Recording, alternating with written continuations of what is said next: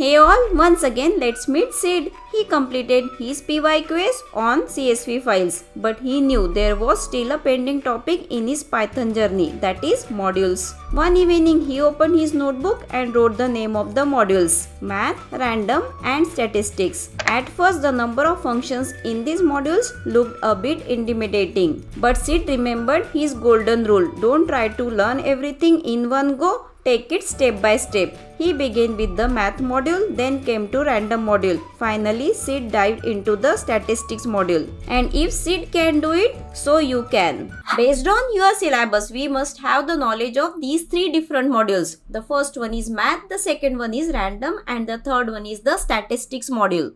Out of these three modules, random module is very important because you will be getting output based question on it.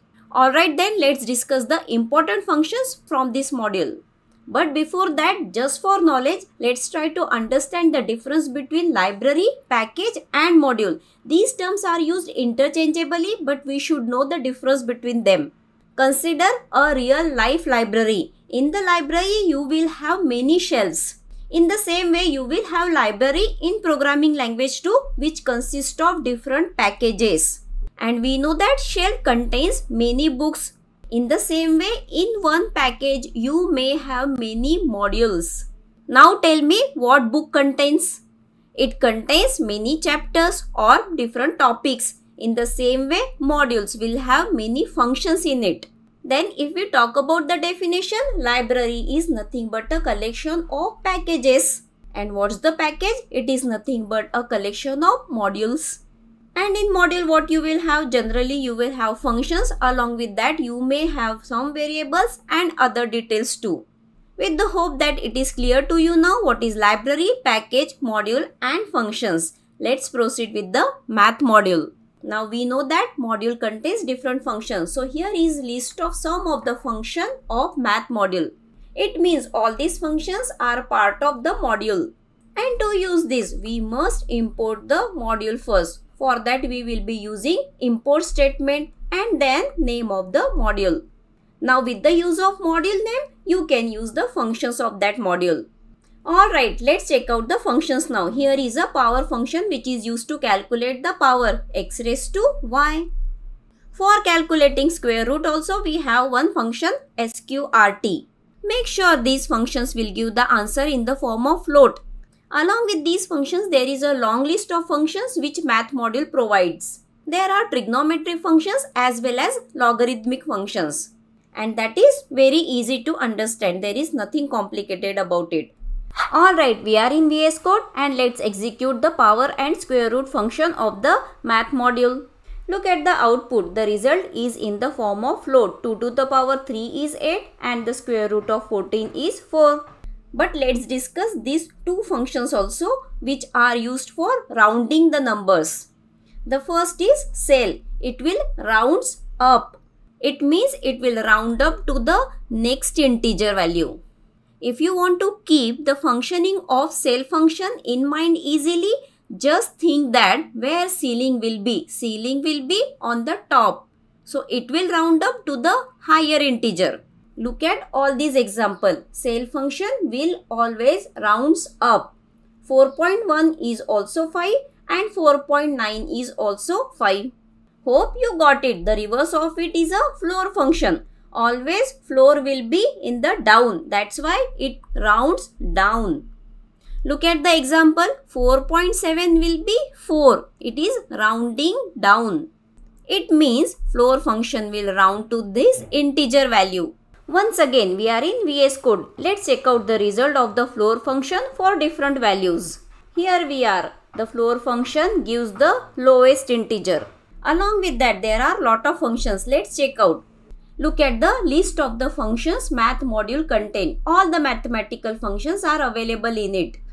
But along with functions, you will have some constant too. This E is a constant. We are well familiar with such constant. It is nothing but pi. Here it is. You can also use this if you want to use the value of pi in your program. Look at the output. When we are printing the value of pi, we are getting 3.14. Alright, then let's proceed to the next module. It is statistic module. All the functions related to statistics will be available in this module. Out of many functions, we will be concentrating on 3: mean, median and mode. Obviously, these functions works on set of data. In that case, we can provide list or tuple. What is the use of mean function? It calculates average. Here is the next function, that is median. Median means it's exactly middle value of the given data. Look at this example, 30 is at the middle. That's why we got 30. When we are using these functions, we need not worry about the formula, how to calculate it. It will directly give the answer. The third function from this module is mode function. It returns the most frequently occurring value in the data set. Look at the example. 3 occurs thrice. That's why we got 3. Like math module, we must import statistic module also using import statement.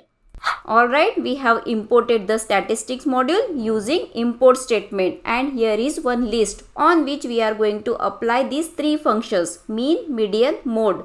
Let's execute and check out the output. Mean gives the average, so we got it. Median function gives the middle value. How it is calculated? First, the values will get sorted, and based on the criteria whether we have even number of elements or odd number of elements, the median will get calculated. And what about this mode function? It gives the repeated value. We can see 40 is repeated 2 times. That's why it is the mode of the list.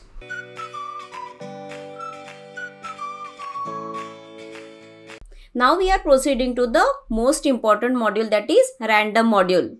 From this module, we are going to discuss 5 functions. The first is the random function. What it does? It gives the random number. But what type of number? It gives float. Then what's the range?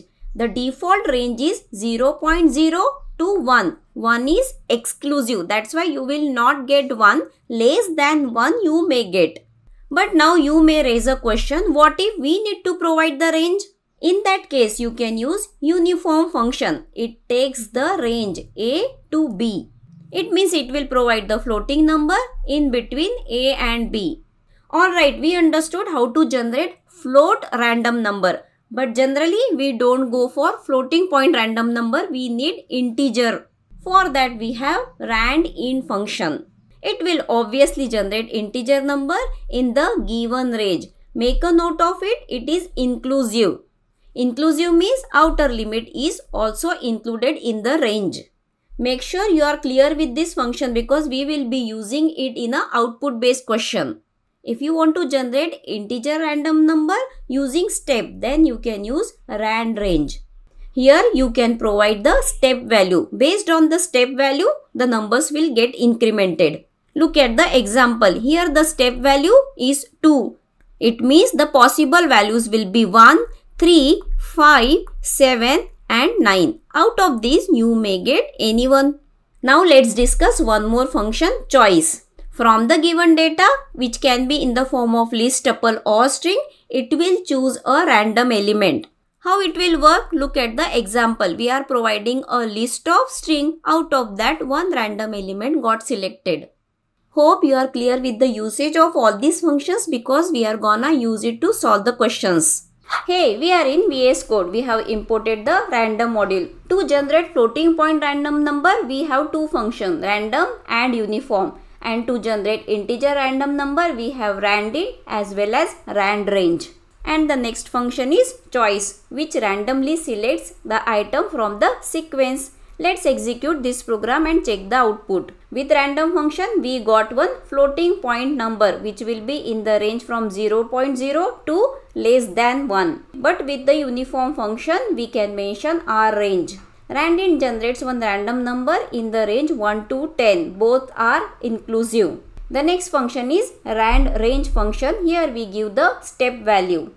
And based on it, the number will get generated. Here are the possible values. The first value will be 1, then the next value will get incremented by 3. It means it will be 4, then 7. Note that in rand range, the upper limit is exclusive.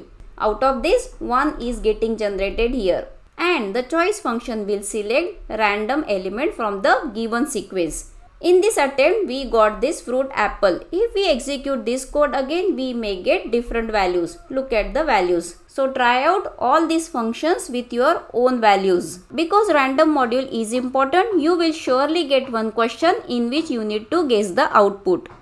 Alright then, it's time to wind up today's video. In the next step, Sid will solve PYQS based on these 3 modules, and you should too. Because practice isn't just the way to succeed, it's the only way. See you in the next video.